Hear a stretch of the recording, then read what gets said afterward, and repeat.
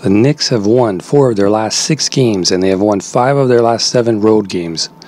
They've been on a roll offensively, scoring more than 114 points per game while making 48% of their shots in their last 3.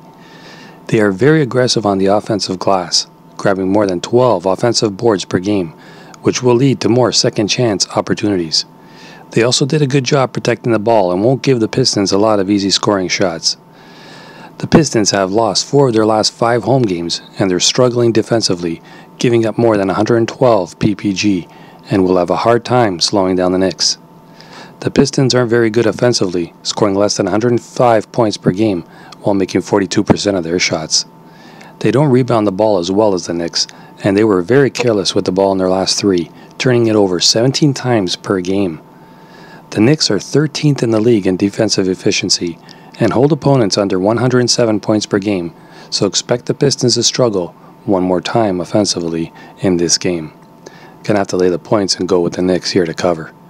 The Knicks are averaging 106.3 PPG and 106.6 on the road. They averaged 108 in their last 3 games against the Pistons. With Detroit giving up 109.7 at home, the Knicks will hit their average in this one.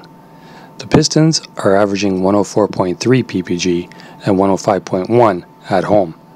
They averaged 85.6 per game in their last 3 against the Knicks. With New York giving up 106.6 on the road, the Pistons won't score enough points to push the score over the total. The Knicks and Pistons have played under the total in 5 of their last 7.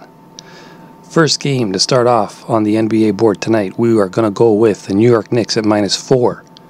Knicks Pistons under 219. What say you? Let me know in the comment section. Taylor Fade, may the winner be yours. Good luck to each and everybody. Bet with your head, not with your heart. Be smart. This is Trending Rabbit.